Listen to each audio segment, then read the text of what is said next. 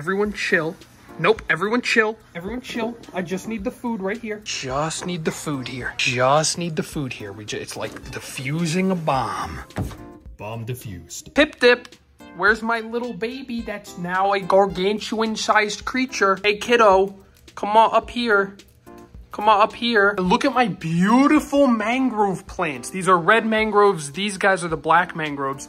One of them was starting to fall over, so I zip tied it here to this other red mangrove. They're looking beautiful. This one I cut right at the knob, and now it's gonna be like a nice bush rather than this thing that's just going straight up. I don't want a straight up mangrove plant to the ceiling. I want a nice bush. So that's gonna look beautiful. We got all the little fish in here, and we've got Miss Pipsqueak, who's quickly outgrowing her name. Here, wait, come here, come here.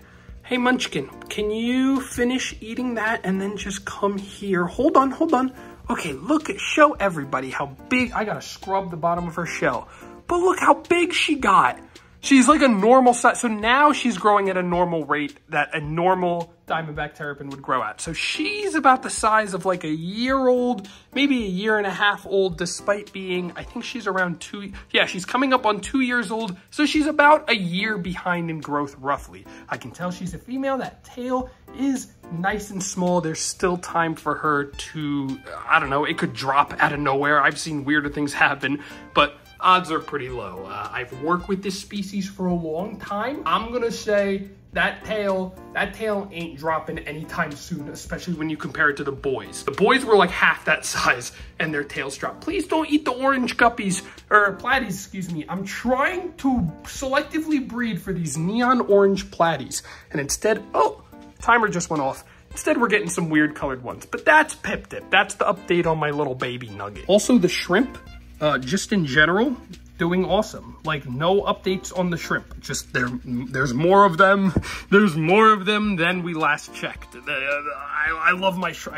I love my shrimp. If we come out here, they all just took off, but all the boys are doing wonderfully. They all want to eat to the food that I am not going to give to them because I already fed them today. That young man does not have a name. That's Mr. Beef, who's looking great. His shell is starting to look really good after the literal abuse that he went through on a horrible loan. Mr. Snow has gotten huge. He's looking beautiful. That's Bean's son. There's Mr. Pancake, the OG. I've had him for 7 years now. 7 years I've owned that creature. Hi, buddy. Here's all of the goyles. Hello, young lady. We're not feeding any of them today, so I don't even want to rile them up. No more flip-flops. No flip-flops. I don't want to rile them up because I'm not feeding them today. I already fed them yesterday, and I don't want them eating too much. Also, guys, here's my shrimp costume from a little side project. There are birds that made a nest right in there. Birds made a nest in my shrimp costume, bro. Hey, turtle nerds. Welcome back to another video. Today, I'm going to show you guys how I set up this beautiful, cheap, easy, stupid, dummy little DIY box turtle slash Reeves turtle setup slash whatever the heck I decide to put in here. So hear me out. It started like this. This is a Tough Stuff 110-gallon stock tank, right? Stock tank just like that one, okay? I had it. I filled it up with some dirt, okay? Literally back here, y'all, bear with me. I went back here and I dug a hole and I grabbed all this dirt. I filled this tub with the dirt. Now, if I were smarter, I would have put like an actual drain here and like a screen or something, but I didn't do that because I'm dumb. So I just leave this half open so water can just drain out right here. Took this 110-gallon Tough Stuff stock tank, right? Took this wooden frame. This wooden frame, I just bolted together and I staple gunned this PVC coated mesh, wire mesh, stapled it onto the wood the same way I did over here.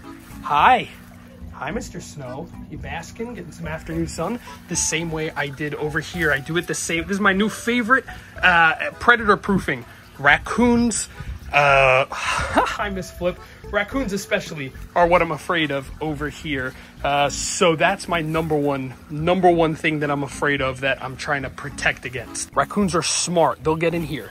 Then I took this piece of wood, just tossed 2 screws down, one there, toss this on here, put this on with just 3 screws, and now this locks, and I just put a screw right through here, or like a bolt, or mainly it's for a padlock. And this thing, you can't lift up. So no critters can get inside of here. So as far as hardware, let's just go over the hardware real quick. The nitty gritty to the predator proofing.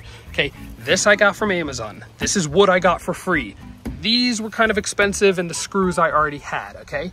Then I just took this a piece of 2x6, scrap 2x6, took 3 bolts that I got for about $6 with the washers and with the nuts from the hardware store, okay? And I just bolt this piece of wood to this tub. So basically I drill a hole straight down, put that down, and then I put a nut and just twist it and tighten it. I hand tighten it. I didn't even have to use tools. One here, one here, one here.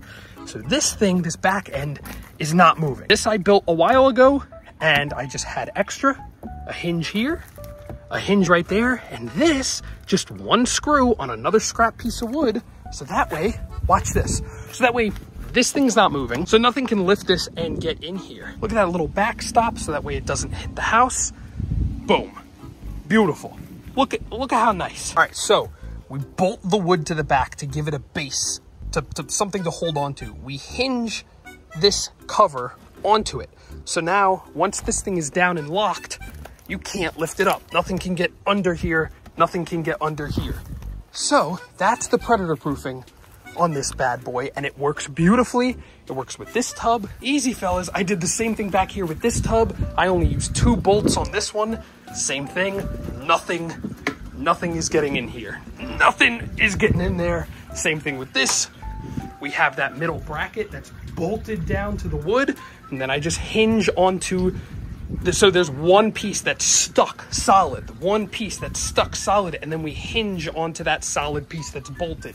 Again, over here, solid piece, and then we hinge onto that solid piece, and that's how we get in. So I add this dirt, this sand, because I'm near the coast, okay? Toss it in here. When it rains, which it just did yesterday, I open up that plug, just not all the way, so all the sand doesn't come out like it started to, and it will drain. If I were smarter, I would have had a more effective drain system, but I didn't, because I just kind of, guys, I half did this. Like, I really half butted it. I just didn't care. This material I found in the woods, right behind. Look, come with me, children. Look at this, guys. I just came over here, went like this, get this surface material, leaves, pine needles, whatever the heck else, and I just gathered this all up in a tub, and oh my goodness, I just stepped in the hole. Oh, I just stepped right in the hole. I'm so stupid. And then I just toss it in here. So there's a place for the water to drain, so my box turtle does not drown, even though most juvenile neonate box turtles can handle water, especially the Chinese box turtle, which is what I have in here, Miss Otis. So I toss all this beautiful material. I tossed a fern, a little pothos, a little creeping Jenny. Normally you would just use like a normal size water dish, like a small plastic container. I decided to double this up and put my Reeves turtle out here. He's somewhere in here. Oh, here, peep the footage of me moving him out here. All right, Mr. Shinji, come here, come here, come here. All right, buddy, let's take you out. New home time, outdoors, outdoors, Tuesday. All right, buddy, hold on 1 second. Stay right there, don't move. Let's get these fake plants in here real quick. Just until those nice live ones can grow in. All right, come on, buddy. Let's see how you like it. Feel that sunlight. Feel that sunlight. In like any second now, he's just gonna take off into the water. Go ahead, bud. There you go. New setup just for you. There goes Mr. Shinji. So essentially what's gonna happen is these live plants are all gonna grow in. The more the live plants grow in, I'm gonna pull out the plastic fake ones. I'm just using this for now so he has somewhere to feel safe and secure. The rain will flush this out, and you know, I shouldn't need a filter on this little system at all. I'll put in some small fish just to eat any icky, nasty bugs that get in here. But this is pretty much it. Plant my plants, add my surface cover, add some sticks, some air plants here, some Spanish moss that we're making sure is in the middle so they can't use it to climb up and out. And our box turtle is gonna hide naturally in this. Look at that.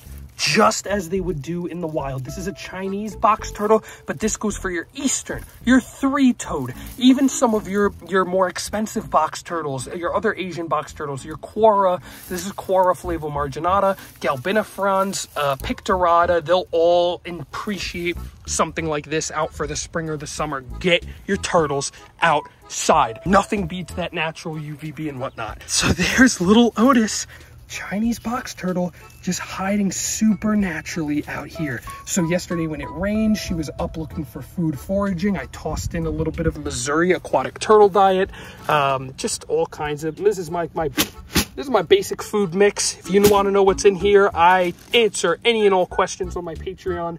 Literally, it's the price of a cup of coffee a month, and you support me and help me be able to do things like this and teach you guys how to pinch pennies, because I spent, this tub is about 80 bucks at Tractor Supply. I got it a while ago for cheaper than that. You can get it off Marketplace for probably 40 bucks. Building this is probably another 30.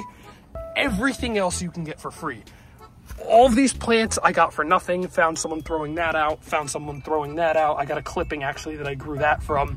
That I got for $3. That I got for $3. This tub I got for 10 bucks. This is what I'm saying. And all of this other material I got for nothing. It's really, guys, it's that easy. It's that easy to get your box turtle outside. Oh, Bodan, it cannot possibly be this easy to get my box turtle outside. Yes, it can. It's the easiest thing on the planet. When it rains, the box turtles love to come out and forage for food, look for all kinds of yummy nom-noms. So I made sure to feed her yesterday. But this is what she spends 90% of the day doing. She's just hidden. Around the evening time, she'll come out looking for food. And this is a nice water dish for her that she can soak in. The humidity is high, especially under all of this cover, so her shell is gonna grow nice and smooth. Humidity is key for box turtles, especially to grow a nice smooth shell. That's why a lot of people will keep them in shallow water with sphagnum moss for the first year or two of their lives. You guys just have to trust me. This was the easiest thing to ever freaking put together. It was so impossibly incredibly simple, you have no idea. If it gets too hot during the day, they have all of that cover. And even then, I got this extra Spanish moss, toss it right on top. I make sure that it's not too far down, make sure that they can't climb up here and somehow get out. Otis is too large. Shinji, my Reeves turtle, could potentially, if he found a way, get out. But again, there's no ramp anywhere around here.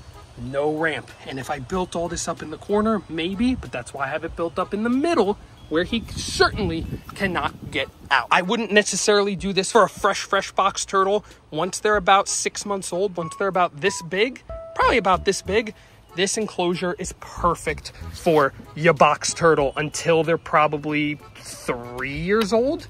Probably from like 6 months to 3 years, I would say this is probably a really good setup. Even for one adult Chinese box turtle, this is not a bad enclosure. This is a ramp that goes all the way down to the bottom of the water. This acts as a ramp for Otis to get out. This acts as a ramp to get out, and this. So lots of ways to avoid any drowning hazards. That's the two things you want to be worried about. Drowning hazards in their dish, overheating, so you want to make sure you have all of this stuff, and climbing out. You want to make sure that this isn't built all the way up here. This could act as a perfect ladder to come up and out if they can fit through these things.